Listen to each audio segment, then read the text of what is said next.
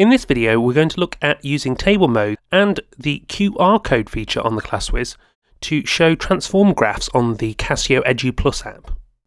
We're going to draw the graph of y equals cosine x and the graph of y equals cosine of a half x on the 𝘊𝘢𝘭𝘪 app via the table mode.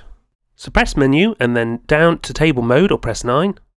Now we're going to input our fx as cosine x. Don't forget to close your brackets here. And equals, and then gx we're going to input as our transformed function, which is cosine of a half x. I'm going to input this as x over 2, and again, best practice here to close your brackets. Press equals. Now I'm going to initially show the range of between 0 and 360, so I'm going to have a start of 0 and an end of 360.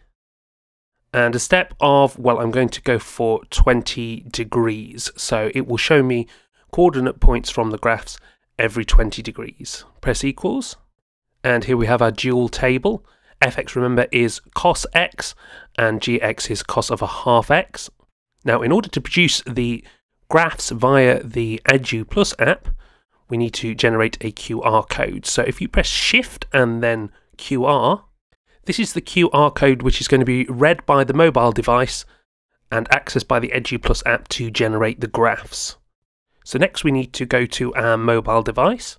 I'm doing this on my iPhone and access the Casio 𝘊𝘢𝘭𝘪 app. And then want to select the first option, the top option there, QR code. Now I'm going to scan the QR code from the actual Classwiz here rather than the computer emulator. And I would recommend that you do it in an environment with good light, so that the QR code is nice and clear for your phone's camera, and it might take a few attempts sometimes to focus in on the QR code.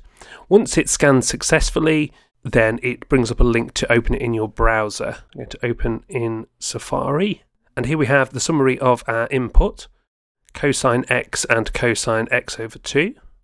If I scroll down, then I've got the graph of the function there between 0 and 360.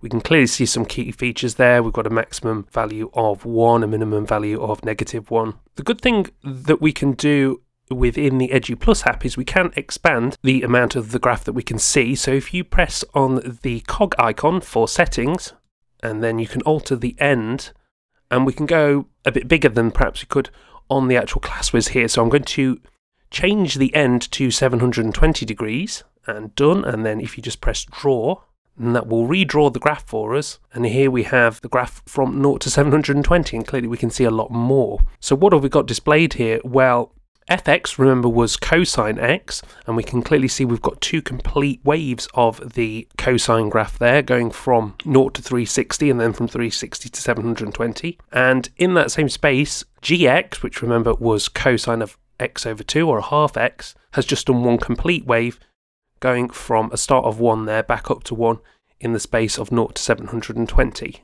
So we can see there that the transformation that's happened is that it's been a stretch in the x-axis by a scale factor of 2. The wavelength is now twice as long for our transformed graph. And if you wanted to look at the graph a little bit larger, you can change this to landscape by rotating your phone.